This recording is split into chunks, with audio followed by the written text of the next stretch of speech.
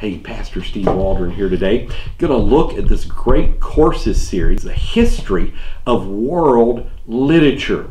Now, I really enjoy this guy's teaching, but again, in the teaching company, whose teaching don't you enjoy? Even when I disagree with some of the things that he comes to and some of the conclusions that he has, at least I get to see what they're teaching in secular college now and that type thing. Now think about this. You're on your way to work. You can listen to this.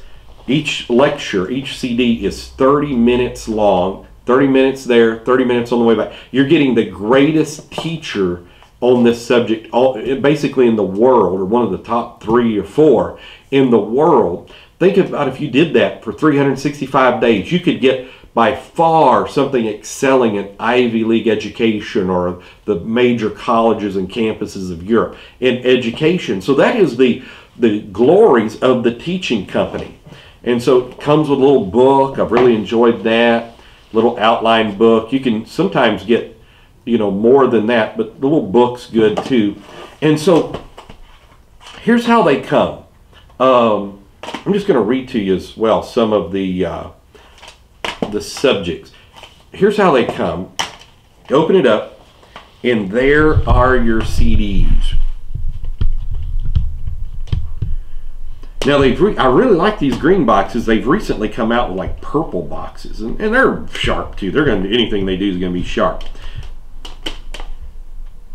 So this is part 1 of 4 stories and storytellers. Oh man, that was a good section. The Epic of Gilgamesh, the Hebrew Bible, Homer's Iliad, Homer's Odyssey, Chinese classical literature, Greek tragedy, Virgil's Aeneid, the Bhagavad Gita, the New Testament, Beowulf, and Indian stories. Now, one thing I really like about the history of world literature is it helps me get out of the West. And what I mean by that is sometimes we can be kind of Westocentric, and we don't realize that the Chinese had an incredible civilization, the Mayans were doing things, and people in South America, Eskimos, on and so forth. And it just brings us out of our Western mindset. And there was a time like China was far exceeding the West, another time where the Islamic world was far exceeding the West. So that is really good. And so, like in number 4, Joyce's Dubliners, Kafka's The Metamorphosis. So then you know what the term Kafkaesque means.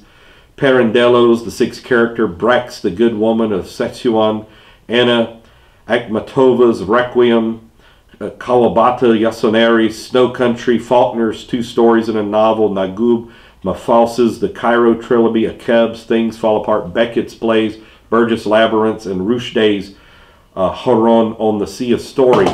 And so they always send you one of these little books, and it's made in outline form like early Japanese poetry.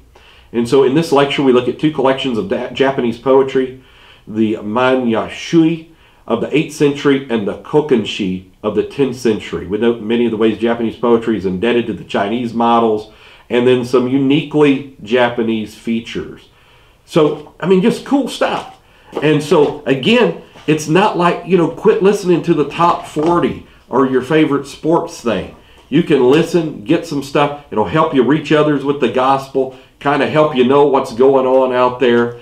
And so this particular series, I really enjoy. History of World Literature. The professor is Grant L. Voth, and it's got teaches at Monterey Peninsula College. He has his credentials here. PhD in English from Purdue in 1971. Good stuff. I think you would really like it. God bless you today.